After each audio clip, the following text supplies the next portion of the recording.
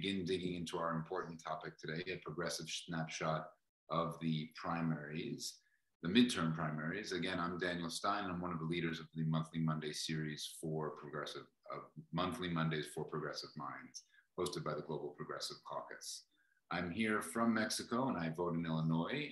One of my main concerns for the country at the moment, for the US, is the big money corrupting our elections and our elected officials who should, but don't always represent us. I invite you to use the chat box directing your message to everyone and share where you are joining from today. Again, I've said that before. So if you have any concerns regarding the topic today, regarding the primaries and the state of our nation, please feel free to include those as well. We want candidates who will tell the truth about where the nation's at and will work hard on behalf of the people and our residency on this planet. So tell us a little bit about what some of your issues are today and some of what your concerns are today. I see getting big money out of politics from Sue. I see we have gun control. Yes, that is clearly on the minds of many, I believe. And voting rights. Thank you, Eric. Right. So I think that of course, systemic racism and healthcare. Thank you, Betsy. Sue, climate change is certainly a concern. Bruce, thank you, both in the US and I think everywhere, wherever we are calling from at the moment. And so with that, I'd like to now take us to Western Pennsylvania to hear some progressive Democrat power from Summer Lee and Summer Lee's victory speech. I believe, Eileen, you're going to be able to pull that up for us and share with us the victory speech from her election just last week. Yep. Give me 1 second to share my screen. And then we'll hear some words of wisdom here. So, all right. Can you see that? Wait, oh no, I did hit share. 1 second. All right. Now you should be able to see that. All right, everyone, time to tune in for Summer Lee.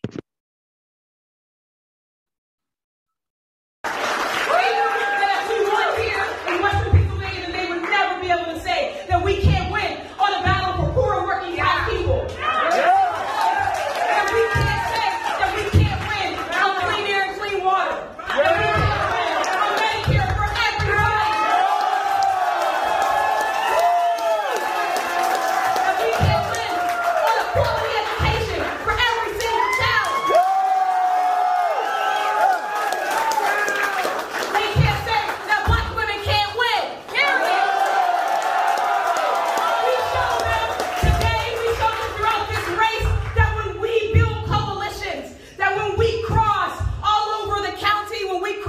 And build a multiracial, multi-generational movement of people of all religions and all genders and all races, all ages, that when we come together, we can't be stopped. That's I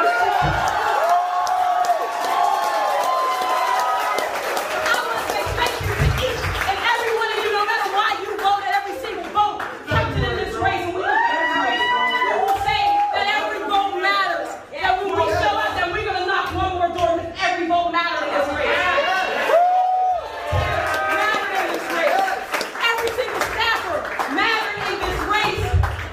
And I just have such a gratitude to you all. We got a lot of work ahead of us. This was the beginning.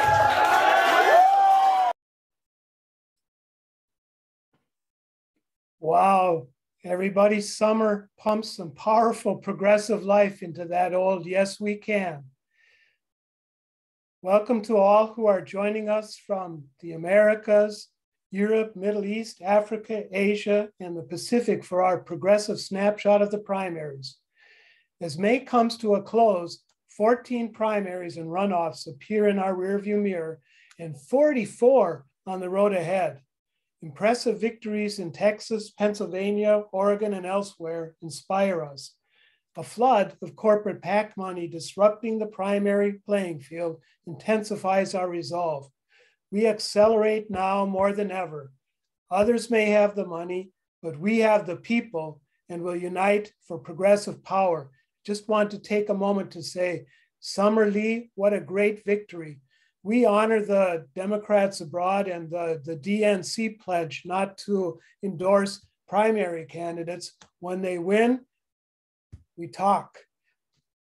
Today, inspiring speakers focus our attention on some extremely painful and other very exhilarating events that move us to persist with our mountain of unfinished business.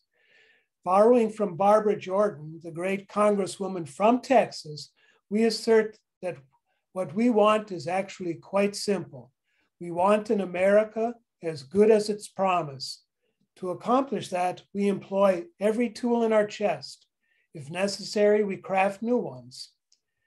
Despite major accomplishments in the fight against the pandemic and no shortage of effort to pass the big and bold legislation necessary for meaningful progress in the quest for economic, racial, social, and environmental justice, 2021 disappointed many of us. We worked hard in support of legislation on issues like reparative justice, reasonable gun legislation, and the PRO Act. In the end, little or nothing happened. As the new year began, we returned to our tool chest and considered our legislative, executive, and judicial options. While we continue with them, we also look to the midterms, striving to build the Congressional Progressive Caucus and elect Democrats up and down the ballot to improve our chances for success from our nation's capital to the main streets of our country. And while some races in Texas remain too close to call, candidates like John Fetterman and Summer Lee in Pennsylvania, Greg Casar and Yasmin Crockett in Texas, Jamie McLeod Skinner and Andrea Salinas in Oregon, as well as others all over the country, are paving the way for us. We know what's at stake. Now it's time to get the lay of the land, learn from early primary trends for the road ahead, and figure out what we can do to ensure victory in November. We know that means voting, volunteering, and more. So Antar, what do you think? What are our next steps? Hi, Bruce. I think the next steps should be 1, realizing who our allies are, and 2, knowing it is important to vote for them. We've seen strong progressives like India Walton viciously attacked by both dark money and establishment forces. But it is important to get them into office when they do run so we can hold the Democratic Party accountable to its promises. And as we know all too well, the road from Tulsa to Buffalo has been paved with unkept promises. It was no coincidence that the victims in Buffalo's east side were mostly Black. It was no coincidence that there was only one grocery store in the area. Thus, it was no surprise a terrorist could triangulate it as the optimal theater to wage his one white man war against Black America.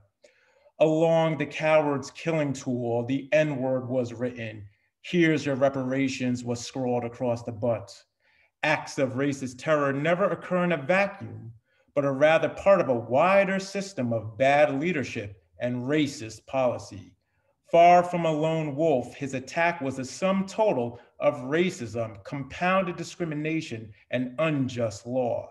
The Black vote needs honest actors at all levels of government willing to break the cycle of injustice, inequity, and deferred freedom which leaves us vulnerable.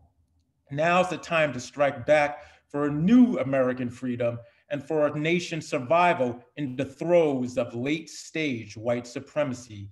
This is why our Reparations Task Force asks all Americans to join our radical call for reparative action. This is also why I'm excited to bring on our next guest. Here to talk to us today is Buffalo's own India Walton. Born and raised on Buffalo's east side as one of 6 children, India became a full-time working mother at the age of just 14. She earned her GED while pregnant with twins who were born prematurely, an experience that inspired her to become a nurse in the same NICU where her boys' lives were saved. As a healthcare worker, India became a representative in the 1199 SEIU union, standing up for both workers and patients from picket lines in Buffalo to the steps of the US Supreme Court, where she was invited to speak at a national women's rights rally in 2014.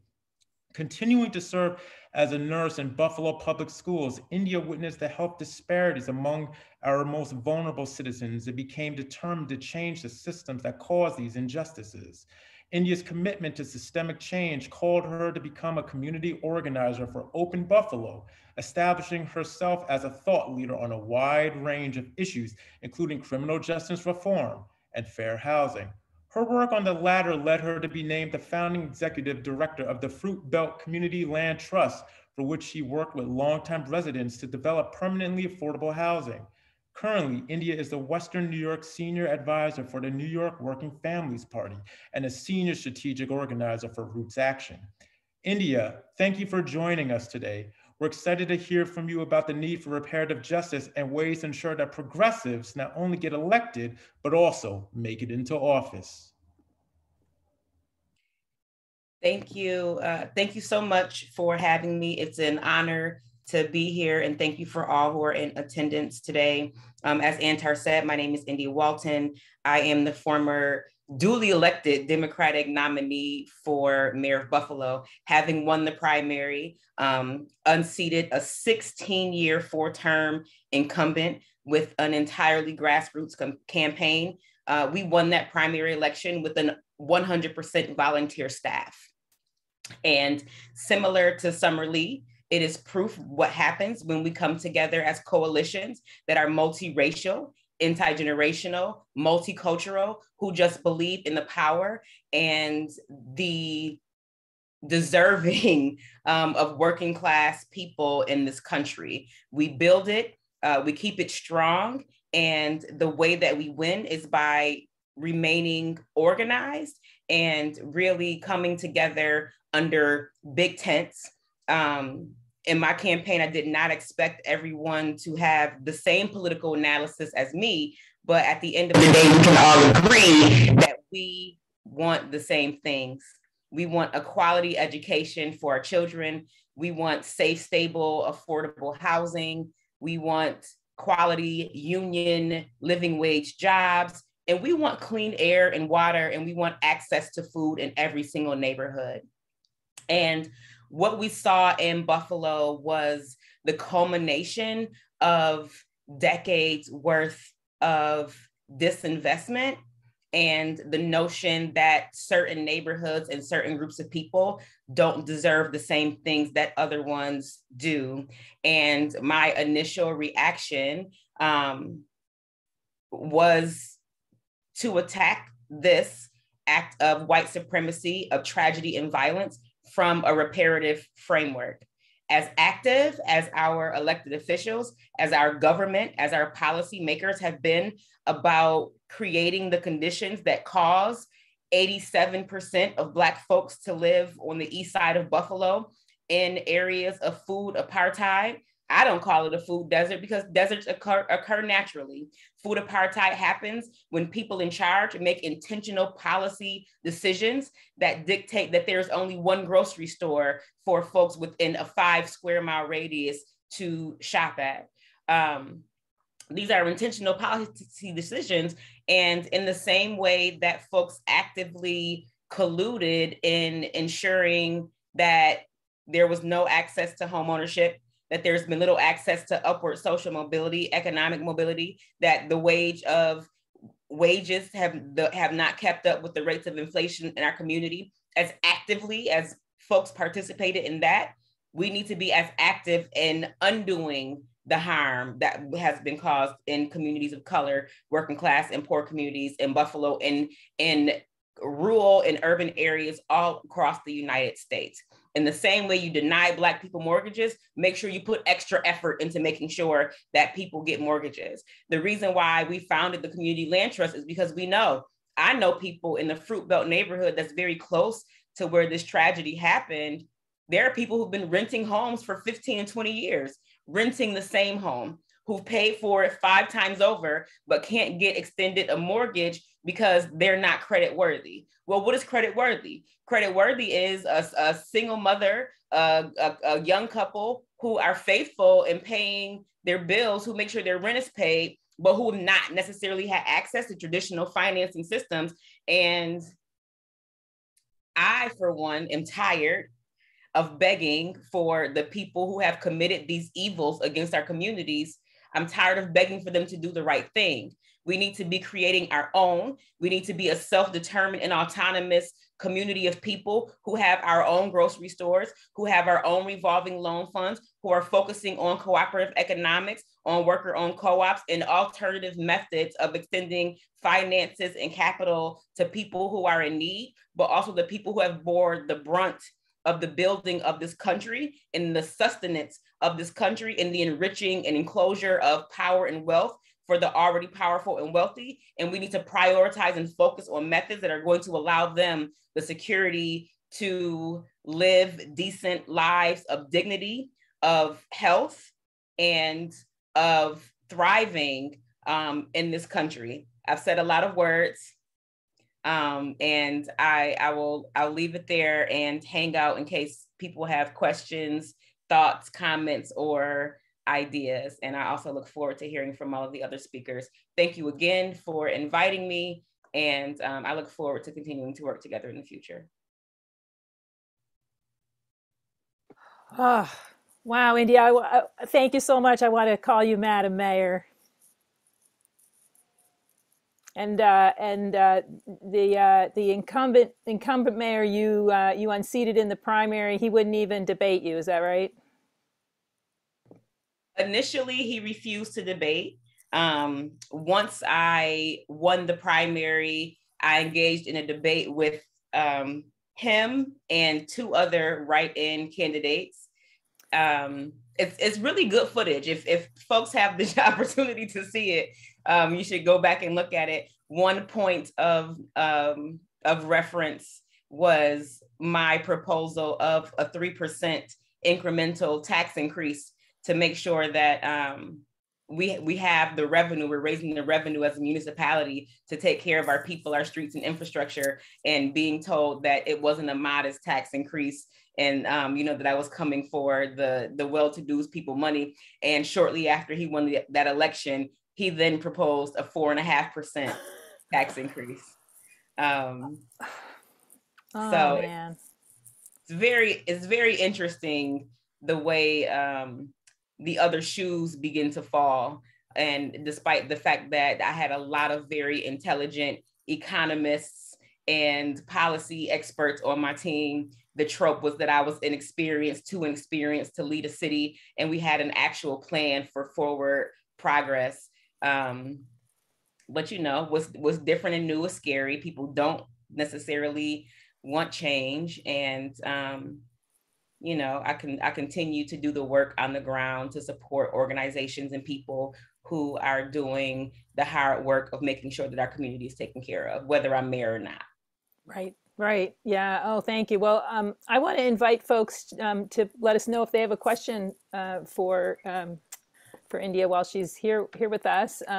In Democrats Abroad, we use the chat box and put type in **, hand up. Maybe someone on the team can put in an example of that. And now's your chance to invite the future of the Progressive Democratic Party to answer a question or share your thoughts. I guess I can.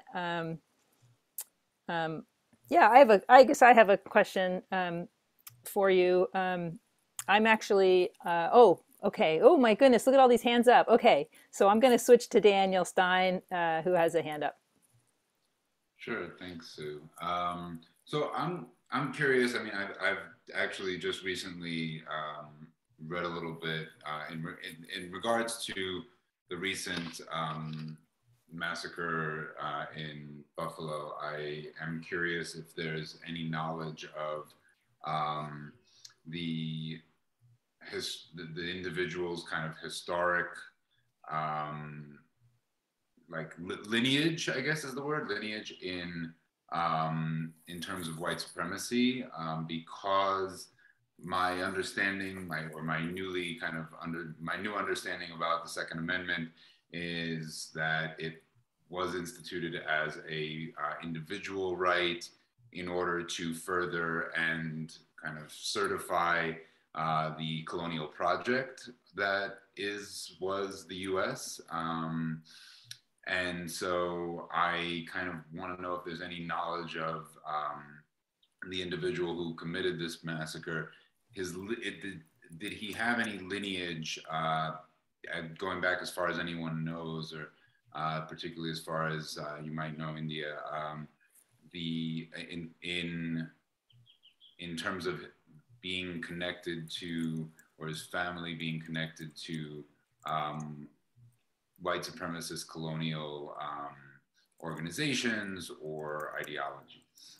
I know that in his own life he did have that, but I wonder if there's a lineage going further back. I honestly, and thank you for that question, I honestly haven't looked into it because I don't care. The fact of the matter is that Western New York is a very racist place. It still is. There is a place not far from me called Tonawanda that is known as a sundown town, meaning that if you have skin that looks like mine, you better not get caught there after dark.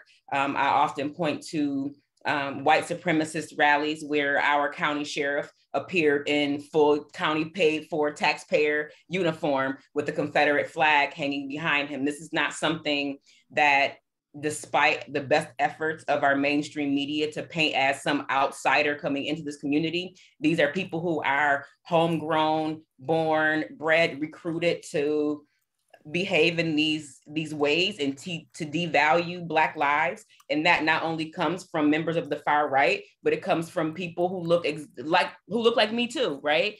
During that campaign, I was painted in a very negative light, when the truth of the matter is I'm a nurse, I'm a caregiver, I'm a mother, I'm a person that will give the shirt off my back for anyone, but I was painted as a criminal, as a person who was not worthy of respect. And that is a part of the problem, as well as what the hell does anyone need with an AR-15? It is a weapon that was created for destruction. If you go hunting with it and you shoot an animal, there will be no meat to eat, right? That is a weapon that is intended to be used for mass destruction on a large scale. And there's no excuse for any person in this country to own one, especially an 18-year-old child who we know that their brains are not fully formed to make good decisions.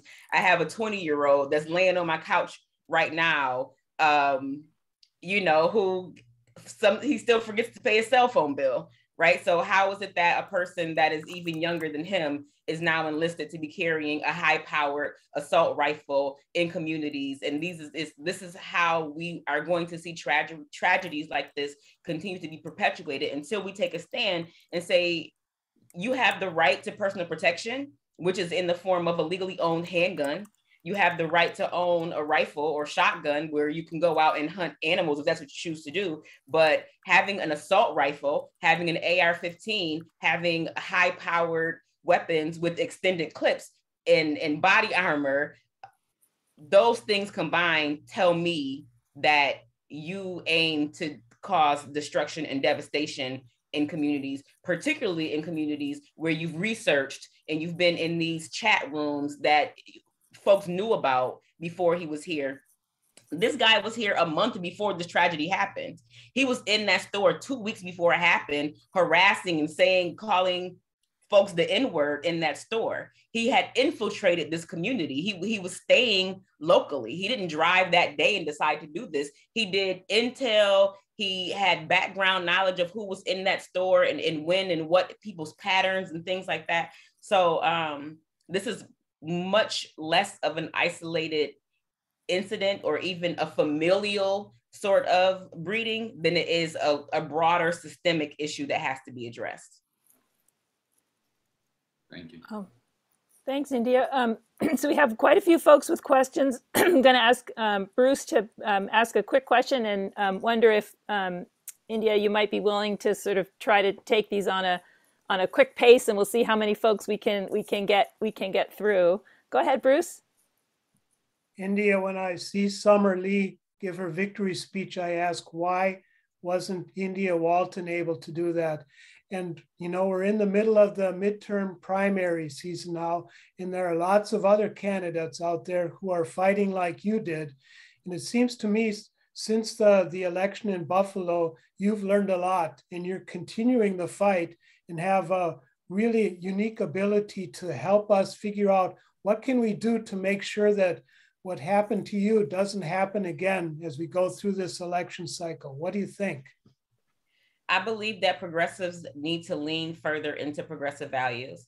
I think that one of the biggest mistakes that I made was after the primary, I tried to pivot and make nice with the established Democrats, and really wanted support from folks who had already been in position, didn't get it, but you know, I allow our message to be watered down. I allow our campaign and team to be distracted, trying to please the people who were already in power, when we should have just doubled down on the things that we wanted, which was true progressive working class values, issues, policies, and a real platform moving forward. Wow. Oh, thanks, India. So we have a couple more minutes. I'd like to ask David Miviser M for a very short question and hoping we can get to a few more folks. Good, thank you. Very short. India, I know you are something like the policy advisor for the Working Families Party in Western New York.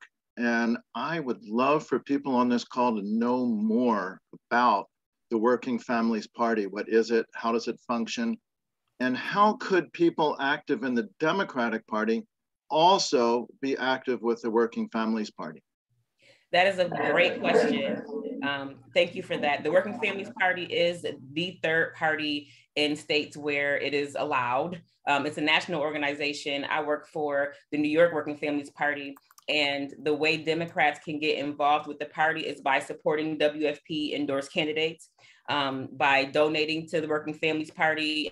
I'm sure you all know that politics is an expensive line of work. But the other thing that you can do, if it's allowed in your state, is to vote third party. You can be a registered Democrat and still vote on the Working Families line. And we endorse, our endorsement process involves dues paying members. So it's not a top-down thing. The membership in the locality determines who are going to be the endorsed candidates through a very lengthy and rigorous endorsement process. I was WFP endorsed, would not have been able to win my primary without their support.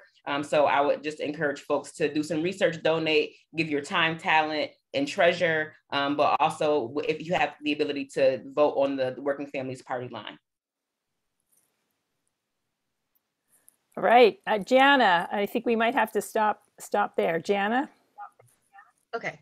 Hi, India. I am Buffalo born and raised. When I saw the shooting that happened in the East Side, I was heartbroken, but unfortunately, I was not surprised at the response from some Buffalo citizens.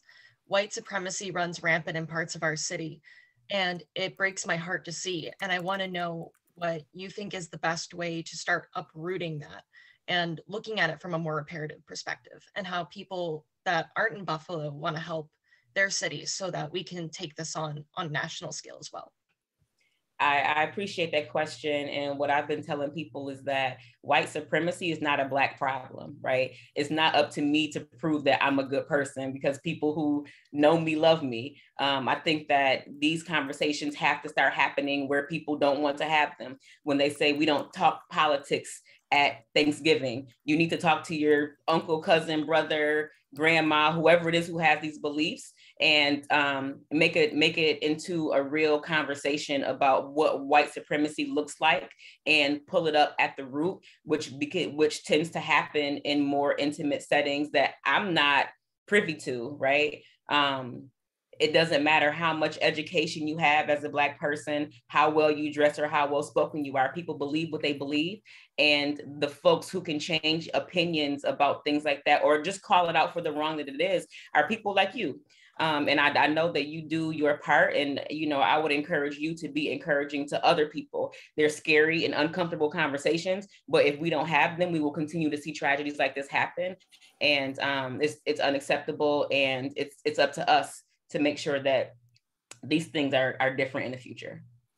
And thank you for all the work that you're doing. You know, I love my Starbucks folks. All right. So thank you, India. We have so many questions, and I think we're going to need to have you back if you'd be willing to spend some more time with us, because we're looking to you in your leadership going forward. We're just so grateful for everything you're doing, and looking for you to be next time you'll be on the ballot.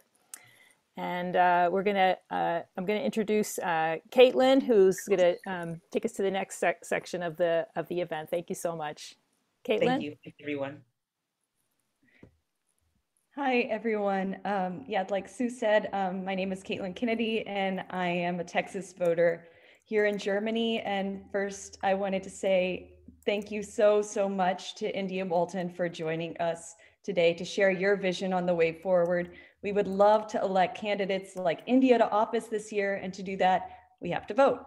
Americans abroad have to register to vote and request our absentee ballot every calendar year. So head to votefromabroad.org today to get all squared away to vote in 2022 if you haven't done that yet. And we're gonna pop some links in the chat right now. And yes, now I'm excited to introduce our next two guests, Gianna Reeve and Bill Whitmire from Starbucks Workers United. And first off, we're going to hear from Bill, who is a co-leader of the union campaign at the Scottsdale Mayo store in Phoenix, which has experienced some of Starbucks' worst union busting efforts. When several of his fellow union organizers were unlawfully fired, Bill didn't back down. He has fought alongside his own colleagues and other fired workers at stores across the country. And due to Starbucks' delay tactics, a union election result at Bill's store is still pending as challenge ballots are reviewed.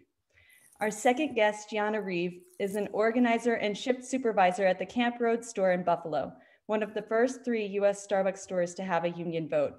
She shot to the national spotlight last fall when she fearlessly confronted Starbucks CEO Howard Schultz at a meeting in Buffalo, demanding that he sign fair election principles. Months later, the National Labor Relations Board has issued a bargaining order saying that the company must recognize the union at Gianna's store. Starbucks workers like Gianna and Bill have kept the company's stores running in the midst of a global pandemic. But as billionaires like Howard Schultz keep getting richer, those same workers have been left with scraps and little to no say in how their workplaces are run. Despite a lack of federal protections and a number of anti-worker laws in many US states, Starbucks Workers United has won 100 unionized stores across the country, an incredible achievement just 5 months after their first election. Their movement has not only laid bare the cruel realities of life in late-stage capitalist America, but it has also inspired a new generation of labor activists in the US. And we definitely want to take that momentum with us into this year's primaries. So Gianna and Bill, thank you. We're so thrilled to have you with us, and we look forward to learning more about your experiences in the Starbucks union movement.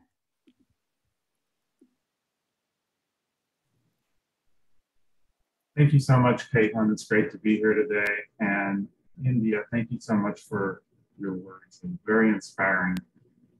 So I'd like to share a little bit about what's gone on in my store and what got me to start unionizing our store, and as well what happened and some of the things that are happening right now.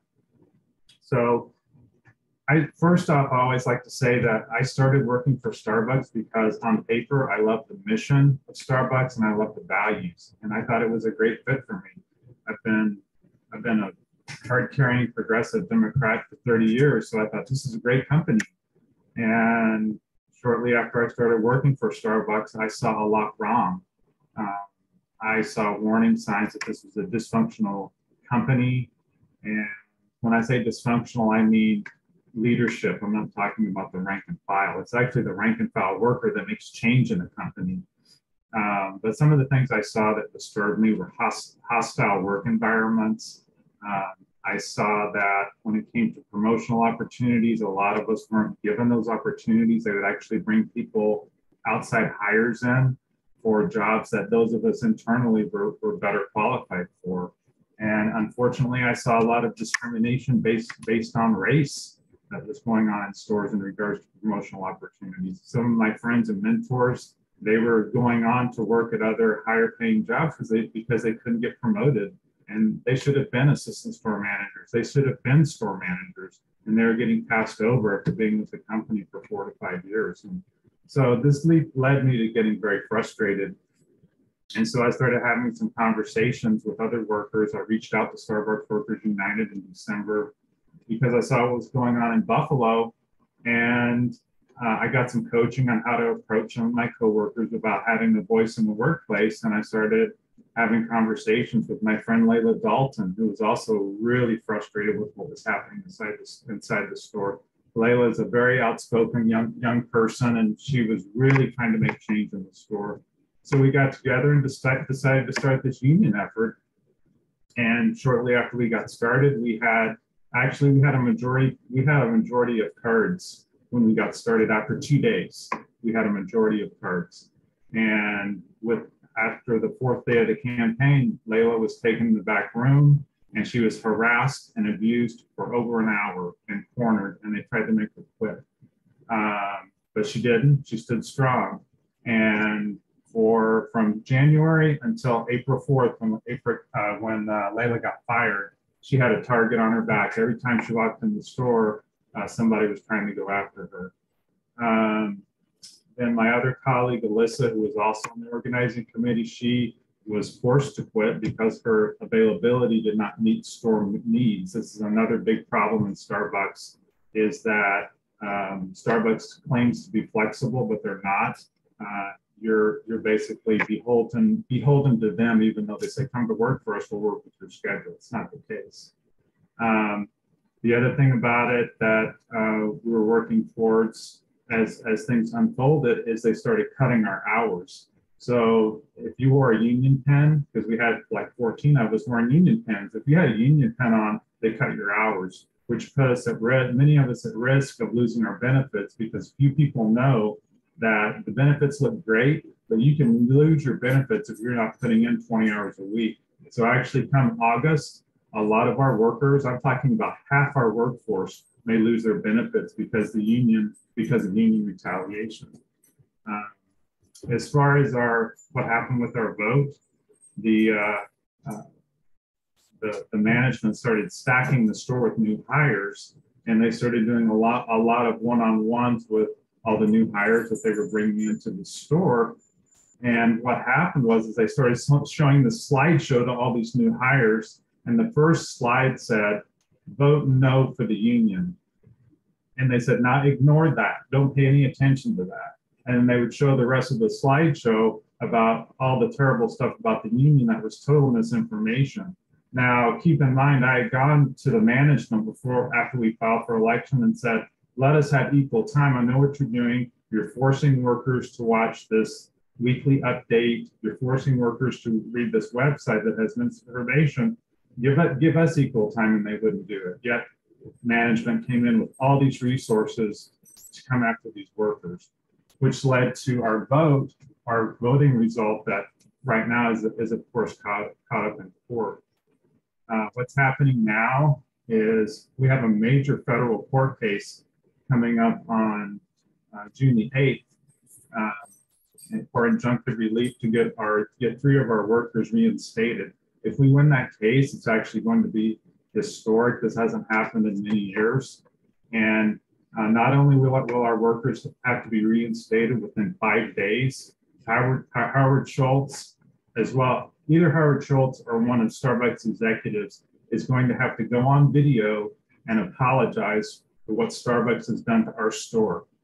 Not only that, there will have to be postings across the board at every store nationwide, and there will have to be text messages sent to all stores. And in addition, that video will have to show up on external and internal Starbucks websites. So that will be a great day for workers in this journey to becoming real partners instead of just partners in name only. And I appreciate being here today. Thanks a bunch, everyone.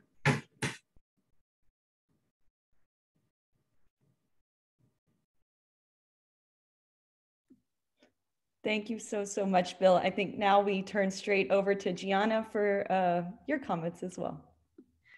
Well, hello, everyone. Thank you so much for having me here and giving me the opportunity to speak along with Bill about our experiences organizing with Starbucks Workers United.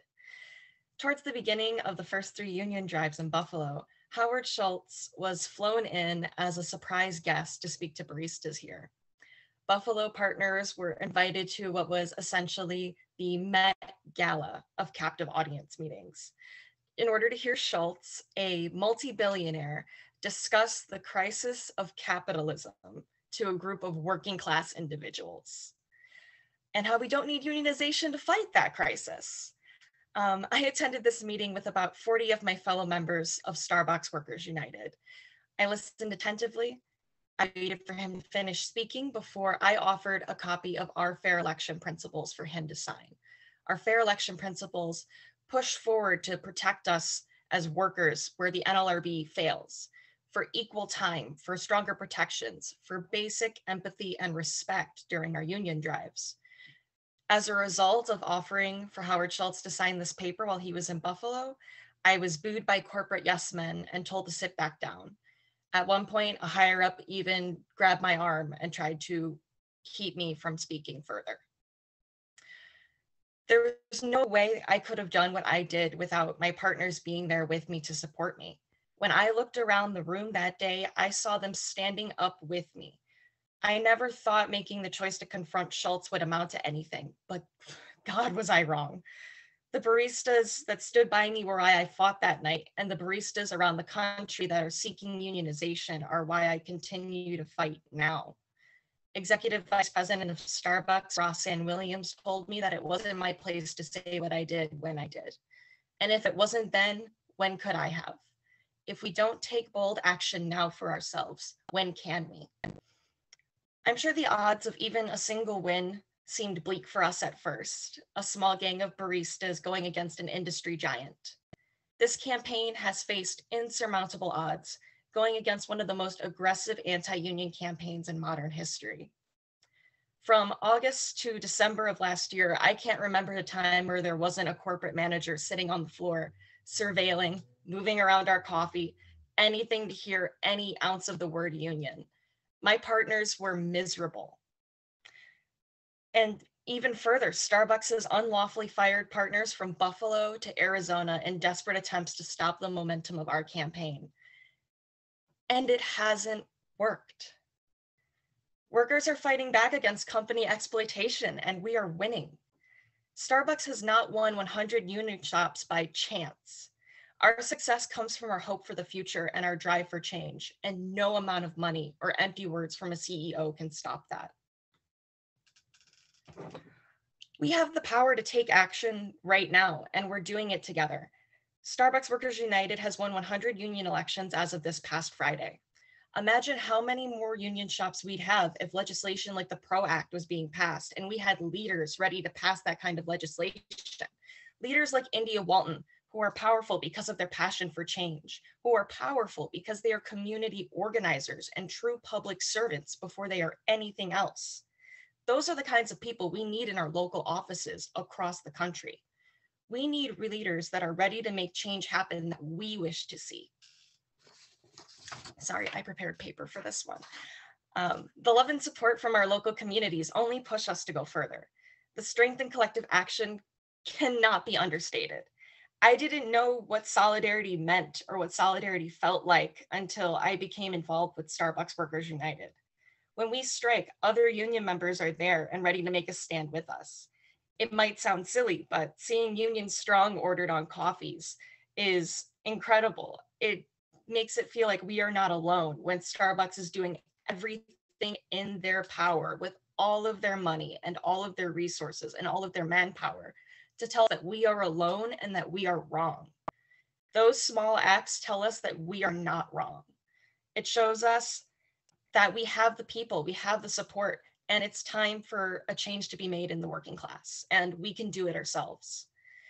Teachers, nurses, and auto workers show their support for us, and we are doing the same. Starbucks Workers United is ready to stand with any worker looking to organize their workplace and workplaces that are already organized, because we know how vital that is to our success. We will be on your picket lines, we will be at your marches, and we will probably provide you with more coffee than you can possibly drink.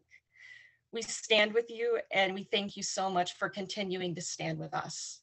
Thank you, guys. Oh, thanks, Gianna. I can't even drink one Starbucks coffee. They're so strong for me. I don't need lots and lots of them. One is plenty for me. I'm going to turn right to our queue of questions. We have Alan C. queued up and then Katie. Alan, do you want to unmute and share your question, whether it's to both Gianna and Bill or just one?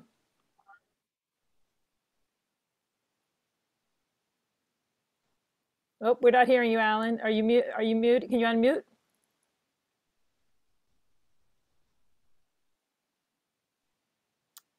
Okay. Alan, you're unmuted, but it's maybe your computer sound. Let's go to Katie Yeah. and see if Alan will can come sort out the tech issue. Katie S. Bill and Gianna, I am not a coffee drinker, but I am an Arizona voter, and my voting address is probably about 2 miles from that Starbucks. I want to know what's happening in the store. Is clientele going up? Is it going down? Are people helping when they come in? What can people be doing? And second question would be, have there been any threats of closing that store and opening one 2 blocks down where they could just get rid of the troublemakers and start over again? Well, thank you for the question. So what's going on inside the store is the cafe was closed down for quite some time. They said they closed it for COVID reasons, but really the reason they closed it was they did not want any organizers coming in the store. But now the cafe's been open for a couple of weeks, and we're actually as busy as ever. So, and what's encouraging is some customers will come up to me and say, "Hey, you're the one that was in that article, right?" And so I get a lot of positive comments from customers, which is fantastic. So, you know, a lot of folks are on our side, which is great. That puts a lot of pressure on Starbucks. The other thing that's happened recently, I mean, I can tell you this. Basically, I'm testifying against our district manager and our store manager. So you can imagine how there's like a pink elephant in the middle of the room in the store right now. Everybody's making nice, but everybody knows what's going on.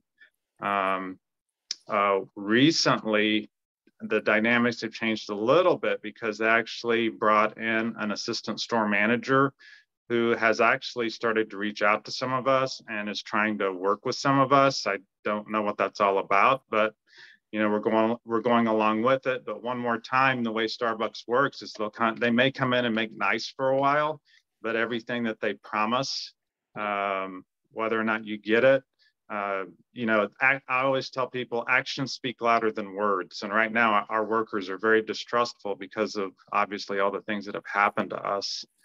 So that's kind of where things are. And as far as what you can do, you know, stop by and order a Union Strong coffee. Just say, hey, you know, Union Strong, I'd like to order my Union Strong coffee.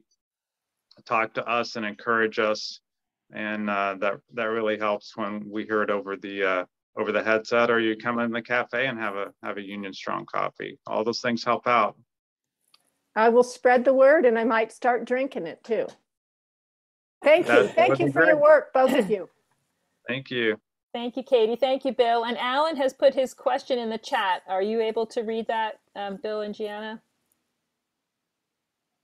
Yeah. I'm sorry, I can't. Yeah. I can read it. Before you filed your NLRB recognition petition, did you have significantly more than the 30% required? Is the General Counsel seeking a 10J injunction in Arizona to force Starbucks to rehire your fired workers? And finally, have you sought out local union assistance, and what has been the response? Sure. So yes, this federal hearing on June the 8th is a hearing it's a 10J hearing. Yes, that's exactly what it is. And the NLRB filed that because going through the traditional methods would be an extreme hardship for those 3 workers. As far as union support, it's incredible. So we've received union support from the The Teamsters has been outstanding. We also have support from the IBEW as well. So, and also the Workers United local. So Workers United has members here in that work in warehouses. So they've been incredible in coming out to our rallies. We've had like 5 rallies at our store to send our message loud and clear to management. We've had a lot of support from the unions. And I forgot as far as a card majority, we did have a card majority when we first started, but once management found out about it on basically day 3, they came in so hard and so fast that they dismantled everything quickly. I mean, trust me, we did everything we could to fight up against them, but they had so many resources and they came after us so quick and fast, and they scared the other workers. They had the scare campaign going on. They told everyone they were going to lose their ASU benefits. It was a tough battle. All right, we have a burning question in the chat if one can order union support tea at Starbucks. We have tea, yeah. And Callie has a hand up as well. Callie, do you want to unmute? Hi, can you hear me, guys? Is that okay? Yes, we hear you. Okay. There's a lot of Buffalo pride in my soul right now. I get to go home in a little under a month, and I want to cry tears of joy now.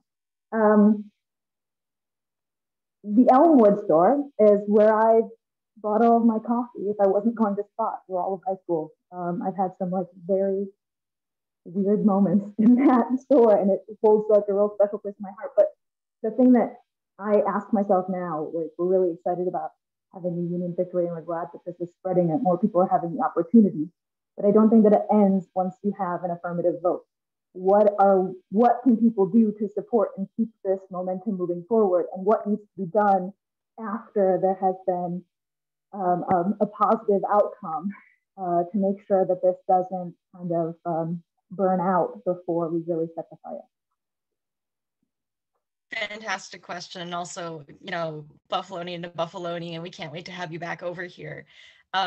It's a funny thing because a lot of the media attention is usually on the drive to get the union, and then it sort of fizzles when you have it. But there's still the fight for the contracts that are in place right now.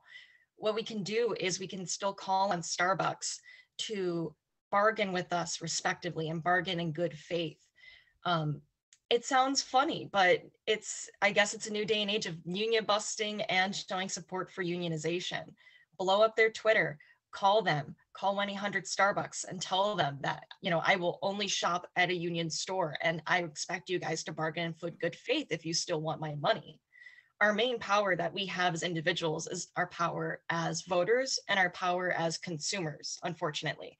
So we need to use that in whatever way we can.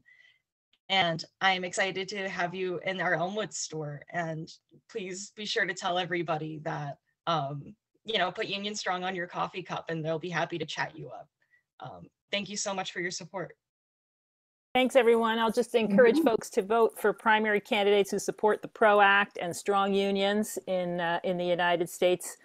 And thank you, Gianna and Bill, for the important work you're doing, giving us a glimpse on the inside. I imagine that on the Starbucks Workers United website, there might be some suggestions for what customers can do to provide support, like Gianna's suggestions there.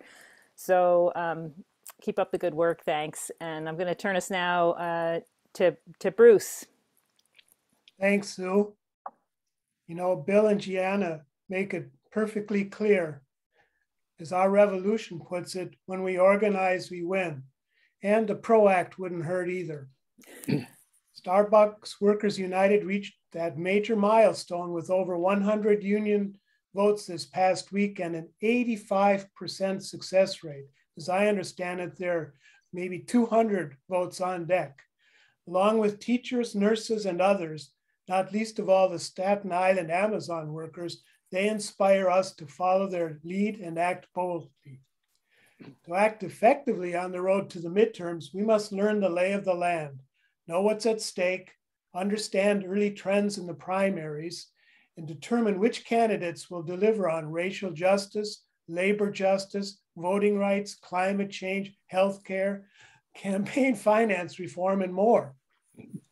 That is why we are so fortunate to have Larry Cohen, a true progressive champion, join us today. Larry has been organizing and winning for decades as head of the Communication Workers of America, DNC superdelegate supporter of Senator Sanders, who initiated the Unity Reform Commission in the aftermath of all that 2016 primary shenanigans, and as founder of Our Revolution. More recently, he supported India Walton, opposing the tactics of Byron Brown used to retain his position as Buffalo's mayor and calling for his resignation.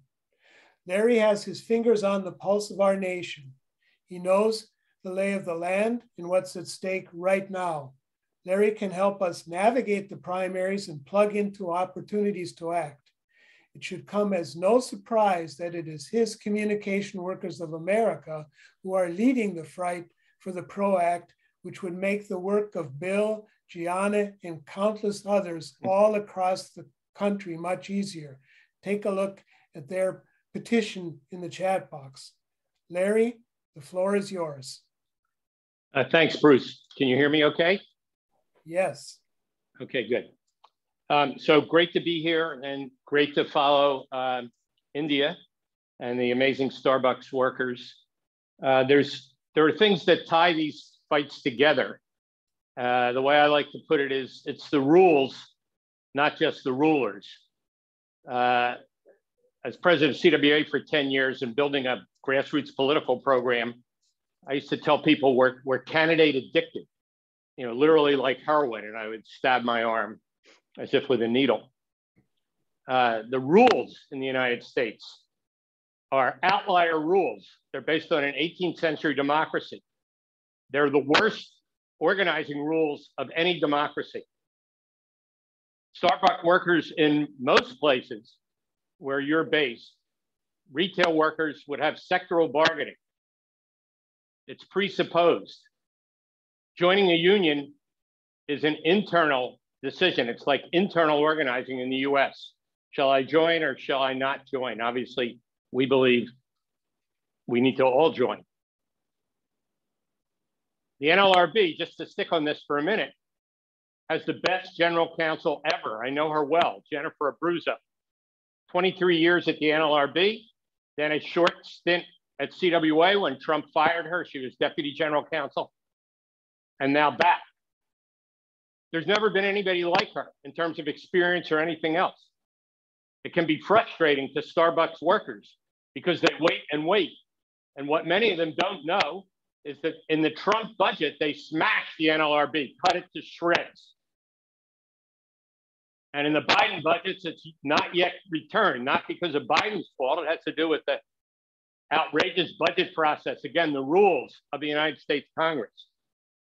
And so Starbucks has far more money to spend, think about this, on lawyers than the NLRB does. That's what we face. It's the rules, not just the rulers.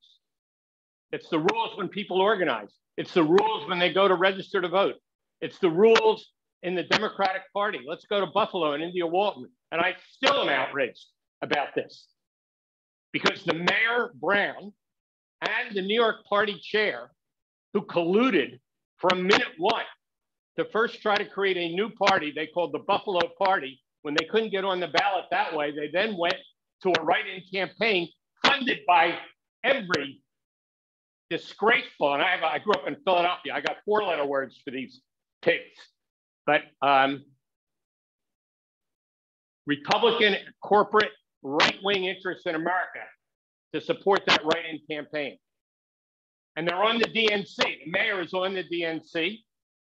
And the party chair, it's a total violation. You're all progressive Democrats here. And let me just say that as frustrated as we may get, we have to fight in every state party, not so much the DA. It's one of the most democratic rules that I have ever seen, but in the parties where you also belong. That fight goes on in every party to change how the party operates. Jay Jacobs, the chair, should be thrown out. He should be thrown off the DNC. He's violated the DNC rules time and time again. In 2018, at the DNC, the Unity Reform Commission, which came out of the Bernie uprising and the 2016 convention, the Unity Reform Commission, which I vice chaired, voted that the party must establish an ombuds committee so that there was an internal procedure. It is 4 years later. It doesn't exist. We formed a reform caucus of DNC members, now more than 50 strong. 2 of your members of your aid are on. I hope Candace gets involved and joins. I know she's on this call. The 2 of your aid have already joined. Our 3rd Zoom meeting will be on Wednesday. It's just for DNC. It's not an organizing thing. It's only how do we behave in the DNC? How do we put up with what happened to India Walton? It's absolutely inexcusable what happened to India Walton. The party chair violated the national party rules in not backing the primary winner. And not only did he not back her, I've seen that before, he led the fight to have a write-in campaign throw her out. And I'll tell you, I've been around a long time. I've seen fascist mayors, like when I grew up in Philadelphia, who was a Democrat. Now I got my dog excited. She's starting in on me here. She's a rescue dog, so I need to be kinder and calmer. I grew up with Frank Rizzo. Most of you are too young. Look him up. He was literally a fascist police commissioner.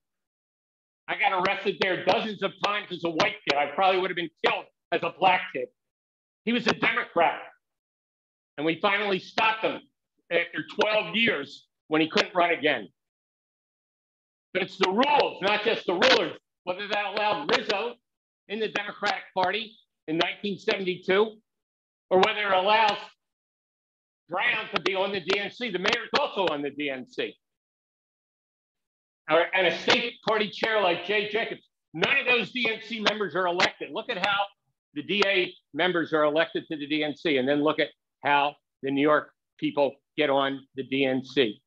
This is true of all the Northeastern parties until you get to New Hampshire, Vermont, and Maine. They're all remnants. They haven't been cleaned up. I know that Katie is on from Arizona. We just heard from her. And my friend Donnie, who chairs France, is on. And I should say I have a bunch of friends on here. Now I started mentioning some and not the rest. But Arizona has a beginnings of a reform party. Their state committee censored Kristen Sinema. Again, the rules, not just the rulers. The US Senate, no other parliamentary body in the world behaves like this with the filibuster. And the rules go on and on and on. I'm not going to spend even another minute on that. I know we're all united on the filibuster, the racist origins of the filibuster. But reform is possible in these state parties. Arizona is an example.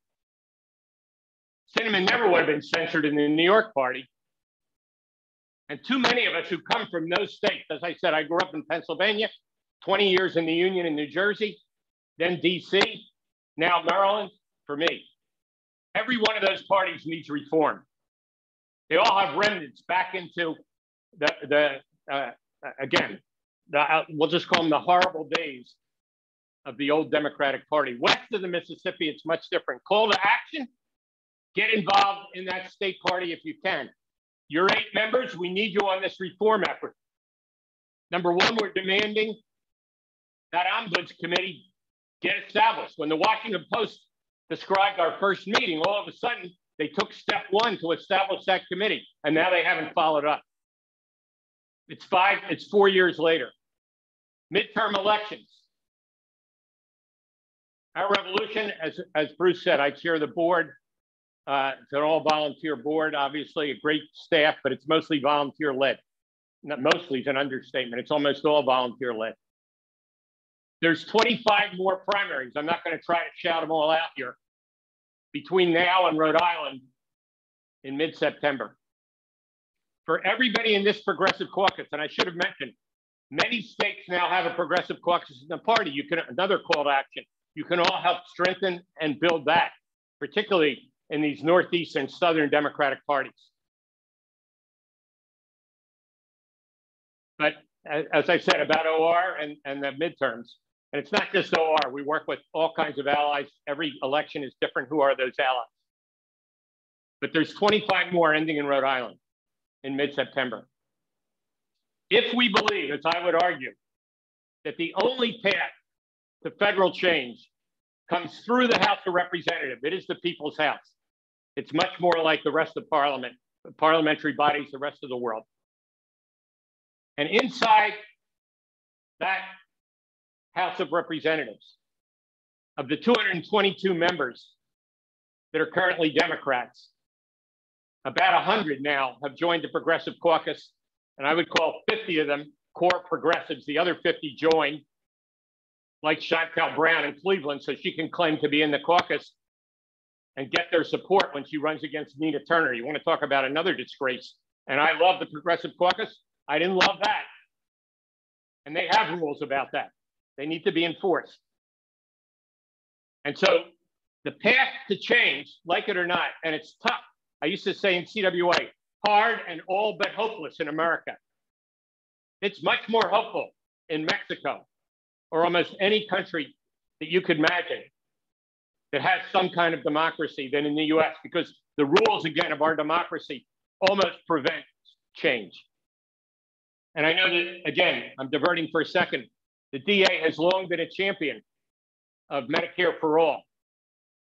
And you look at the healthcare of all the members on this call in every nation, and then you look at the US, and you look at the fact that over 1 million people died of COVID in the US. Number one, the greatest number of deaths anywhere in the world, and we don't have the highest population. And number two, not only the greatest number of deaths, but the greatest proportion of deaths per 100,000 people, except for a handful of much smaller and poorer countries. And it's directly related to the lack of public health and the broken down medical system that we have in the US. And we can't pass Medicare for all. We can't pass even Medicare negotiating pharma prices, which we came close to. We're bringing down the age of Medicare because of how the federal government, the rules in that federal government, overwhelmingly people believe that they don't want to pay twice what they pay, twice what you all pay for pharmaceuticals in every other country in the world. Nobody wants to pay that. But the pharmaceutical lobby bores into the Democratic Party, state after state, with donations, candidate after candidate. I was asked to comment on the results so far. Obviously, I was very unhappy. Unhappy is not the word. Nina Turner is an amazing candidate, just like India Walton. They're very close. She gets defeated by big money pouring in to the Democratic primary from Republicans and from corporate America and from the wealthiest Americans. And why is that? Because they know that that's a single party district. And it turns out, big secret here, that most Democrats and most Republicans are elected in single party districts. The only election, and this is to everybody on here, this is why we need the Progressive Caucus in the DA and in every state, that most candidates in the House and Senate are elected in the primary. AOC had no general election. She had no candidate. Many of them have token candidates. It's all about the primaries. It's all about the rules in those primaries. And I've used up my minutes, so I'm not going to go on and on here. But we have also had great successes. And many of them are well known, like Summer Lee, or in Texas, where Jasmine Crockett won in Dallas, and Greg Cesar in Austin. And we still don't know who's going to win between Cisneros and Cuellar in that district. And again, a disgrace that Democratic leadership came in and campaigned for him. But think about this, my last comment about rules and rulers. Not a single state party does anything about super PAC money in their primaries. That can be regulated in different ways by the state party. There can be a demand for transparency about where does that money come from in those state parties and how they operate. Bernie Sanders wrote a letter to the chairman of the DNC, Jamie Harrison, which our revolution is holding up, and we will campaign on, and we will bring this to the DNC. Again, why do we form a group inside the DNC for reform, analogous to the Progressive Caucus, because the DNC itself reeks of corruption. It reeks of this White House. And I support Biden and will if he runs again. But that's because of who he'll run against. But right around Biden, his political operatives are all revolving door Democrats, making millions and then coming back into the government. The same thing that goes on at the DNC itself. And so we must bring to the public and to every state party this corruption of these super PAC money. It's not just about general elections. It's not just about Republicans. It's about the corruption in the Democratic Party that we have the ability to solve. So I'm going to stop there. Action. Get involved, Progressive Caucus, in every state party. Build the DA Progressive Caucus. Ask the DA members to join the reform group that we have in the DNC. Get involved, particularly if you haven't voted yet, in supporting progressive candidates at all levels, not just the House of Representatives, in the primaries to come. And realize that it's mostly in the primaries that we work for change. And then, of course, take action and defeat the now fascist Republican Party in the general election. Thank you all. Oh. Oh boy. Thanks, Larry. Oh my gosh. Okay, everybody got our marching orders there, and we have one question real fast from Bruce Murray, and then we need a quick answer from you, Larry, and we'll move on to our next speakers. Oh my gosh. All right, Bruce. Larry, you got us all fired up. You got me fired up. And what I want to figure out is, for the last 50 years, I've been saying, if you don't like the rules, don't break them, change them so that they're the right ones. And your message is right on as far as I'm concerned. And what I'm trying to figure out, we're in a democracy, rule of law, we have to get a majority. And you said we have 100, maybe it's 101 members in the Congressional Progressive Caucus. And you set it up, 50 seem to be really in for it, and 50 others, And do you have any advice for us on how we can get to the other 50 to bring them on board for real reform? Yeah, Susan asked for a quick answer. The only thing I'll say to that, Bruce, is you're right on. I think some of them are hopeless, close to hopeless, and they just joined. It's all political expediency. Pramila Jayapal did establish rules to throw them out. If they don't vote with the caucus 2/3 of the time and show up at the majority of the meetings, they're out. I think that's important. I think we have to look for more things like that screen them out. And I think the main thing, Bruce, is to elect more that'll join them. There's a lot more down the road. I didn't mention people like McLeod Skinner, who won in Oregon against Schrader, one of the worst Democrats in the House. So there's a lot more that we can do in that way. I think that's more likely than how we're going to persuade people who take money from pharma, from big oil, from the military industrial complex to become reformers. Larry, I have a quick question for you. When is our revolution going to do a town hall, the Monday night town hall during the day, so the folks in Europe can attend? It's in the middle of the night for our many DA members in Europe, and I know we've got DSA Germany folks who'd like to attend, Our Revolution France, all kinds of folks out there. So I'll tell you what, asking for that. I will ask our folks to set one up for DA, even if it's in the middle of the night. I pledge this dog is really carrying on now. I apologize. I usually take her to a neighbor's, but anyway, even if it's in the middle of the night, what is the ideal time before I overcommit here? Because we got to get one of the engineering types to do the call. What usually works pretty well is like morning Eastern time, like 8 or 9. Easy. Okay, then it works in Asia Pacific. It works in Asia Pacific in the evening. It's Europe during the day. The only folks who don't like it are like the folks in Vancouver. Sorry, everybody in Vancouver. They have to get up early. Okay, I'll tell you what. If you and Candace or whoever want to talk to me about organizing that, I will make sure it gets done. I didn't realize it could be in the morning. That's great. Yeah, that's fine. Oh, you know, and the folks in Vancouver can watch the normal Monday night ones, so we don't have to worry. That's right. I can do that here. It's every other week, Toronto. just to put a plug in. Keith Ellison was on the last one. He's an incredible expert. As you know, he prosecuted the George Floyd murders because the city of Minneapolis couldn't do it as state attorney general. But you know, the calls inspire me. Yeah, they're very inspiring. So anyway, we will organize one for you all. If you all just get in touch with me about when you want to do it. All right. Thanks, us some Larry. lead time so I get somebody on that will inspire you.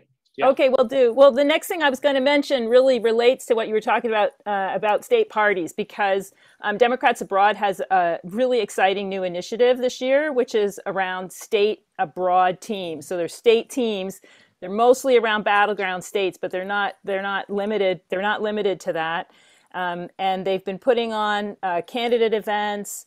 This kind of started when Democrats Abroad got involved in our successful efforts to get out the vote to help secure the Georgia margin of victory for Biden and for the Senate.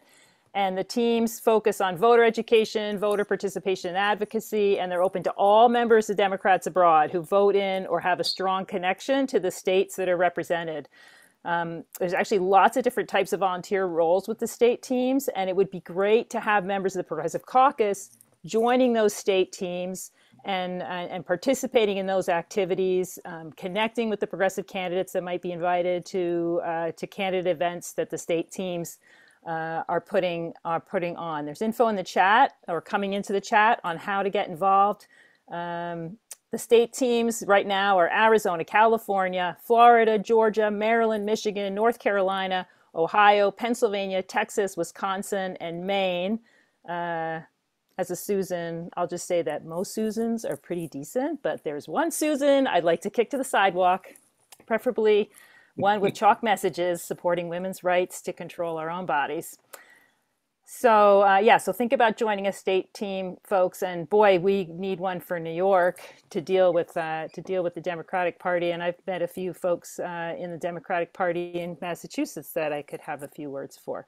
So I'm a Connecticut voter, but I have Massachusetts connections. So, all right, our next folk person talking is Carol Moore, who is taking a leadership role in candidate events for Democrats Abroad this cycle. And so Carol's going to give us a little information about that. Hey, Carol. Hello, Sue. And let me say, this has been so inspiring, listening to Larry, listening to India, everyone. And what I want to talk a little bit about is how our members can get involved even around the world. So I lead a team that is organizing with the state teams that Sue was just describing, setting up candidate events through the primary and into the general election. And our goals are to get out the vote. We are doing phone banking, and we are wanting to show our members around the world how they can actually meet online with the candidates that we need to elect. And remember, midterm elections are not a great time to have a great turnout.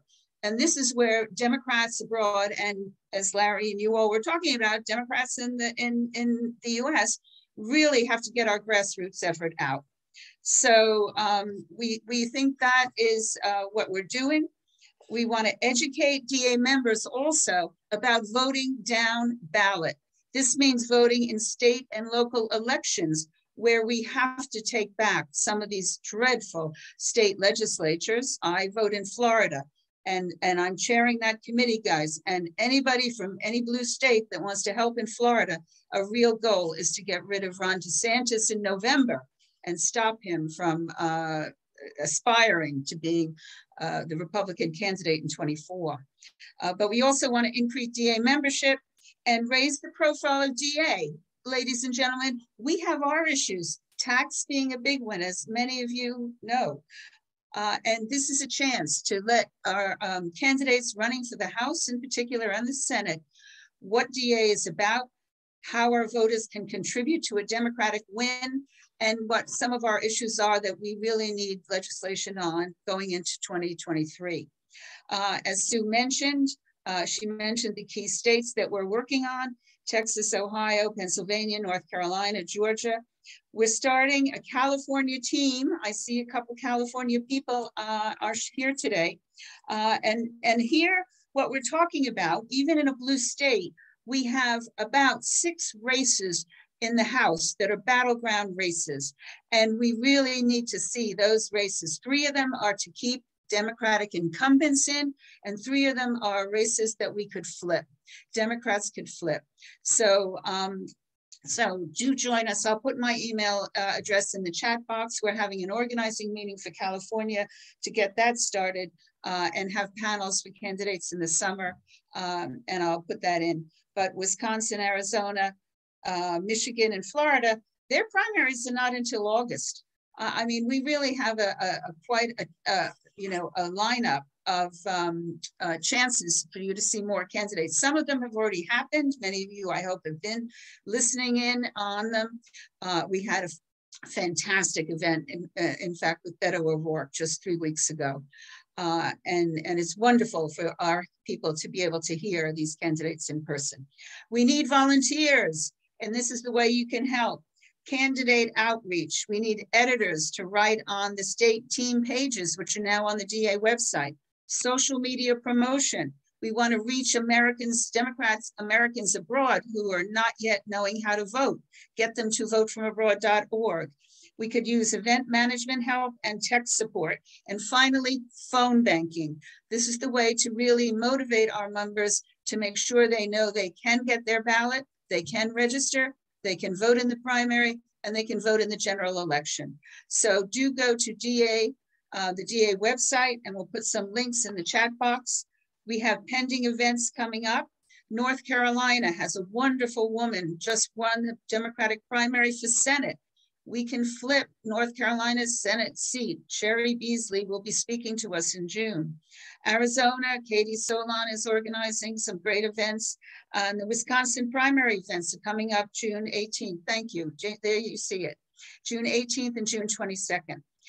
So there's my email address. Feel free to email. I'd love to chat with you and connect you wherever you think you can help, whatever time you can give over the next 4 or 5 months. And thank you all for working to elect Democrats and keep the House and get the Senate up to 52 or more Democratic senators. Thank you.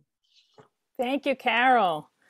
All right, so I'm just going to share quickly another volunteer opportunity for folks, which is what we're calling in Canada voter promoter. And it's real easy. You just tell everybody you talk to. You find some way to put it into the conversation wherever you are abroad that that Americans overseas can vote. And the way to do it is to go to votefromabroad.org and to ask them to share that information with their friends and family and colleagues. So that's a great way that you can make a difference. And another thing is to phone bank or provide voter assistance with Democrats abroad. That takes a little bit of training, but once you get trained up, it's actually quite enjoyable to do the phone banking. People love to hear from fellow DA members. They like getting those calls, and those who want to vote really need help getting through the barriers. Every state has different rules. Some of them make it really hard to vote from abroad. And so we want to make that easy for people. We want more and more people to do that. And generally speaking, the votes from overseas tend to be more on the progressive end of the Democratic Party. So, so you're helping to get out progressives as well. So next we're going to hear from David Mivaser, and he lives just a short distance from me here in Canada. And David has several roles with Democrats abroad. And today he's going to share with us a number of other impactful ways to help progressive primary candidates win in key races, including in solid blue districts. Hey, David. Good. Thank you so much. Wait a minute, let me just get oriented here.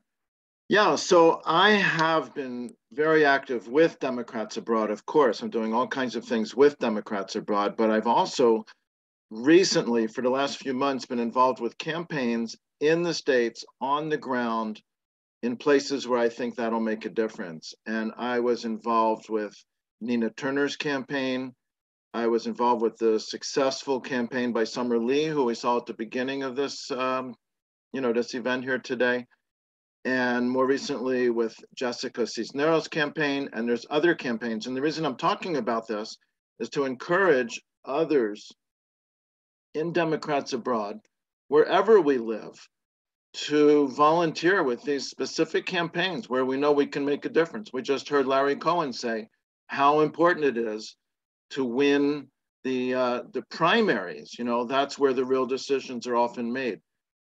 And I have found that I can be very effective using text banking through these campaigns. There was one particular day when I sent texts in Summer Lee's campaign to over 14,000 voters. Hundreds of them replied to me. I was able to kind of process the replies. That does voter ID, like who are the supporters. It gives them information that they need so that they can go vote, answering questions for them. It's a very, very effective thing. And while we're active with Democrats abroad, reaching out to Americans living abroad, many, many, many, many more voters don't live abroad. They live in the States and in the districts. And that's, I think, a very effective way to be active. And I just want to say something else. Besides the primary campaigns that we have interests in, there are very important swing states, like my state, Pennsylvania, where we're going to elect a new US Senator. And I have directly volunteered with the PA Dems. So even though I don't live in Pennsylvania, I'm able to directly participate through phone banking and text banking with the Pennsylvania Democratic Party, just for example. So you could volunteer with the Pennsylvania Democratic Party, the Texas Party, the Georgia Party, the Michigan Party, pick one of those swing states. And, tiny number of votes can make a difference. So if I have more time, I could post into the Slack some links to help people do this. And of course, if you want, I can take some questions. We have those links all ready to drop in the chat for you, David. They're ready to go. It's all going to be dropped in a second. And right. I think it's just great that David has kind of curated these opportunities. And I think you were willing to hear from people directly, David, as well, right? Oh, yeah. If they want help from you about how to. Anyone who's interested in knowing yourself personally, you'd like to be involved with a campaign or a state, feel free, just get in touch with me. You can find me through Democrats Abroad. I'm going to put in a link that I didn't send to you earlier, Sue, but India Walton talked about it, and that's the Working Families Party. I added Working Families Party to your list. You're so smart. Beat me to it. Okay. Democrats. One more thing. If I have another minute, I want to say, so going all the way 30 back. seconds. How much? 30 seconds. Okay, seriously. So there's another group that does amazing, pragmatic, fine-grained, up-close voter protection and election integrity work. And it's called VoPro, Voter Protection Pros. And that's another way to participate from abroad with what's going on, like on the ground in the States. And I can't follow the chat, but Sue, did you post a link for VoPro Pros? Yeah, VoPro Pros is in there. Yep, okay. just people scroll up a few. I'll just say I was part of like a data mining project for over 9,000 polling places in the state of Pennsylvania, looking for who was elected as the judge of elections in that polling place. What's their background? What can we expect from them? And we created a database of over 9,000 polling places. And that's just one example of what VoPro Pros is doing, working together with many other groups. All right. Thank you. David, David, would you like people to find you on the Democrats Abroad Hamilton site or do you want to? Oh, however they can find me. I'm not picky. You can put my personal email in there. Well, you can do that in the chat. If you want to do that, you can do that in the chat, or people can ask for it and you can private message it to them in the chat, whatever's your choice. Or if somebody knows how to reach Sue, she can tell you how to reach me, but feel free to write me or call me. All right. Thank you, David. Thank you. All right. So we just have a couple more things to share with folks, probably another 5 minutes or so, and I'll invite Bruce to chat now. Thanks, Sue. Thanks also, David, and thanks to everybody. I want to put in a couple plugs too for young people who want to volunteer. Take a look at what the Sunrise Movement is doing, or Next Gen. They also have great phone banking, texting, and other operations. And another favorite too is People's Action with their deep canvassing movement. They're really strong. I want to thank everybody who spoke today and all who have helped behind the scenes to ensure the event's success. But whether or not it is really successful depends on what we do now. I have done my homework, know who I want to support, am ready to mail in my Illinois primary ballot now. That is step one for all of us. The next step is to encourage all in our Democrats Abroad networks to do the same, so that we can be the margin of difference again in races up and down the ballot for candidates who will deliver what we really need. The inspiring messages we heard today move us to sharpen the focus on issues that demand even more attention. An important way to get out our messages through social media. We really need your help in extending our progressive message by following, liking, and subscribing to our newly established social media accounts. Take a look for them in the chat box now. If you would like to join our issue advocacy team or help in other ways, please use our volunteer form, also in the chat box. And be sure to join our monthly Mondays for Progressive Minds to continue this discussion with our summer sessions. Betsy, can you tell us more about what Daniel and you are planning?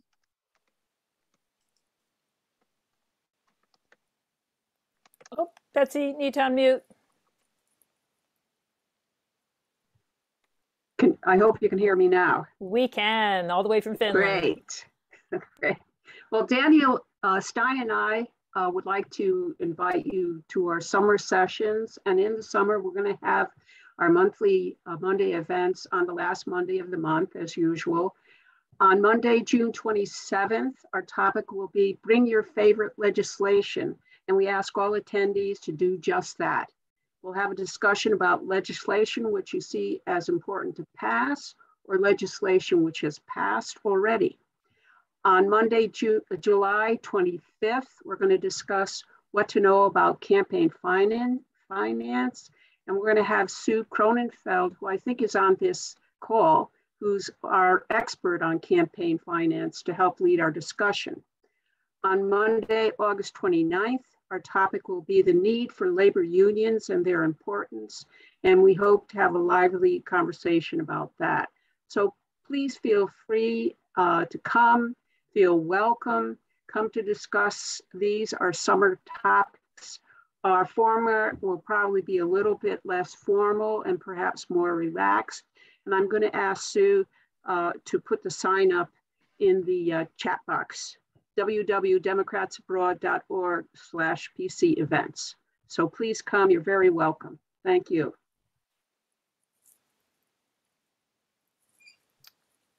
All right. Antar, did you have any closing comments? Hey guys. Yes, so thank you. Yes, so as we heard from India and as we heard from our guests from Starbucks, the intersections of economic injustice and racial injustice and labor injustice intersect at many different levels. So at this point in time, there's a major coalition working together in the United States right now, the Why We Can't Wait coalition, and they're trying to get President Biden to enact federal reparative justice legislation to address the root causes for many racial disparities within America by Juneteenth. That is having him, in fact, through executive order, enact a reparations study bill by the 19th of June. So what I'm going to do is I'm going to post in the chat right now. I'll do it. Oh, You keep okay. talking. All right, cool. Caitlin is going to post in the chat right now various links that not only get you supporting the campaign, but also can inform you on exactly where we intend to go and our vision with this campaign. So there's going to be a link. You can sign up for the next reparations task force meeting. That's Democrats Abroad's reparations task force. They're popping up all over the country because this movement is gaining so much momentum. There's also a social media toolkit to support the Why We Can't Wait coalition's push to get Biden to do his damn job. Reparative justice is a part of the Democratic Party platform. National Reparations Commission is indeed a part of the Democratic Party platform, and the DNC has even, for what it's worth, signed on to such a promise. Now it needs to happen because Biden risks losing a lot of power if he doesn't enact reparative and progressive policies that will really give his base something to work with. Please fill out the petition. This is a direct conduit to get Biden to pay attention to this, in effect, this advocacy push that is, really coming to a head. It's going to be a showdown, and Juneteenth is the deadline. So please join the power. Help us out. Thank you. All right, let's get out there and be the change we want to see. So yeah, Democrats Abroad is an all-volunteer run organization. We're contacting tens of thousands of members to help them vote and invite them to participate in things like the Reparations Task Force, the Reparations HR 40 petition that Antar just shared, and all kinds of actions to make life better for Americans. And we invite you to help mobilize all of our work and the progressive votes of Democrats Abroad by funding our phone banking, texting, and advertising efforts. And through that, you'll be giving thousands of volunteers the tools they need to close the gaps for victories across the country. DA is calling and emailing members about their primaries. So even in states that are blue or districts that are blue, people are being reminded that they have a primary. It's really great, and it'll help get out progressive voters. So there's we'll put in the chat information about donating, and let you know that no gift is too small to make a difference. How about $1 for the number of Congressional Progressive Caucus senators in the Congressional Progressive Caucus? We have one senator. You could donate $1 in his honor. Or you could donate $100 for the number of CPC House representatives. We'll throw in those 50 posers just to be nice today. And perhaps you might give an amount equal to the number of new members you want to see join the CPC. And I want to thank everyone, especially our inspiring speakers, the amazing India Walton, Bill Whitmire, Gianna Reeve, and Larry Cohen. And behind the scenes, thank you to Drasanna Hughes from India's campaign and Aaron Chappell at Our Revolution. We also thank our Democrats Abroad speakers, Carol Moore in the UK and David Mivaser in Canada, and our fantastic event team, Eileen Dinnan, our Monthly Mondays team, Betsy Attori in Finland and Daniel Stein in Mexico, and of course, Caitlin Kennedy and Antar Keith in Germany, and Bruce Murray in Australia, and I'm Sue Alexness in Canada. Stick around to chat informally if you like, after we're served this strong cup of truth from Gianna Reeve.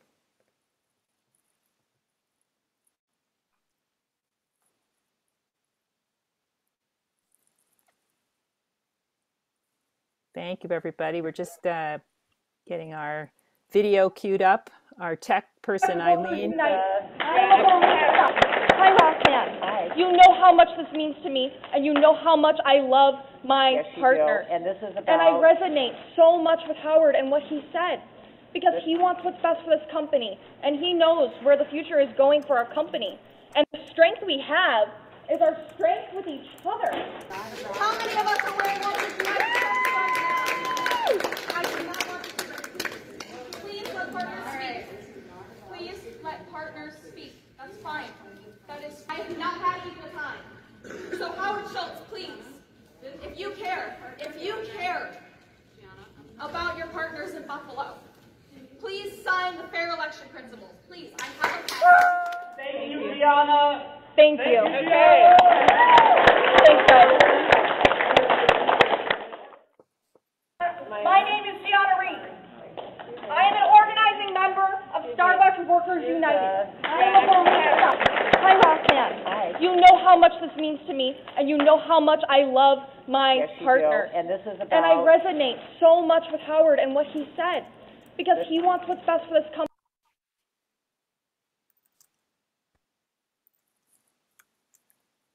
All right, we can stop our recording, I think, at this point. Thank you, everybody. And we thought we'd just stick around informally if people would like to do that at the end.